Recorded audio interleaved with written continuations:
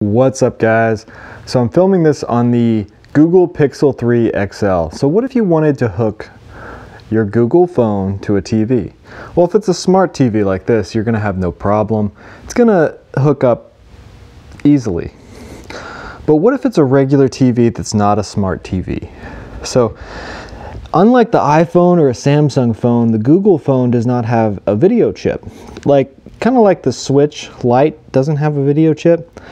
So to do this, you're going to need something like this. This is a DisplayLink Diamond adapter. This has the video chip in it.